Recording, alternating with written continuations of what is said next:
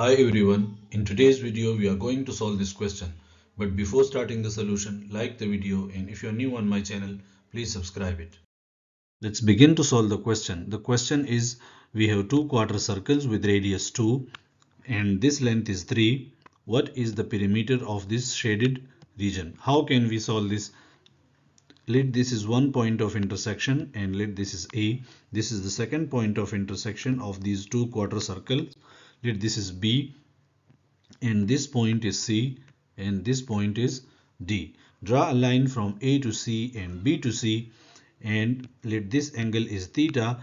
If we can calculate angle theta, then we can find the length of this arc. Let this is L and this will be equal to L is equal to R theta. We need to calculate it two times because we need to calculate the total perimeter and that will be equal to 2 times this length and this is equal to 2r theta and r is equal to 2. But how can we calculate angle theta? If we calculate angle theta, then the question is finished. Draw another line from A to B and now draw another line from C to D. This line CD bisect AB. Let this point is E. So CE is equal to half of CD. We can calculate CD because this length is 2 and this length is 3. So CD will be equal to 2 square plus 3 square and this will be equal to square root of 13. And CE will be equal to half of CD and this will be equal to square root of 13 divided by 2. Now let this length AE, let this length is H. We know that this is R. So H will be equal to square root of R square minus CE square. And if we put values here, we will get 2 square minus square root of 13 divided by 2 whole square. If we simplify this, H will be equal to square root of 3 divided by 2. Now we can calculate this angle.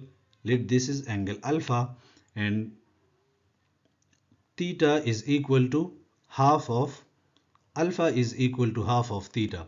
So alpha is equal to half of theta or theta is equal to 2 times alpha.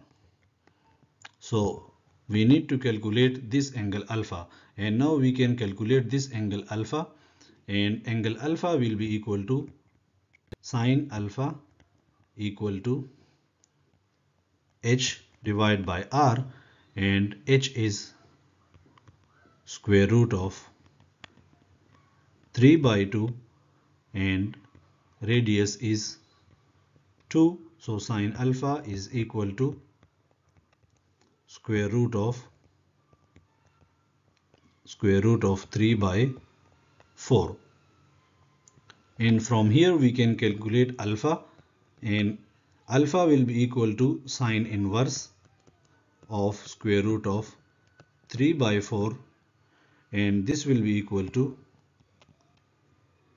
in radians, this will be equal to 0.447 so on. So theta will be equal to 2 times of alpha